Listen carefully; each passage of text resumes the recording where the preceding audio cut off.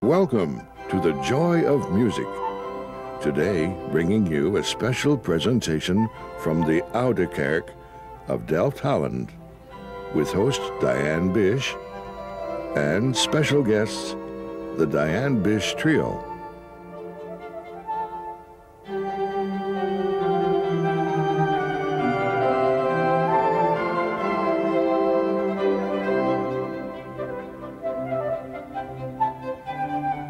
Now, Miss Diane Bish.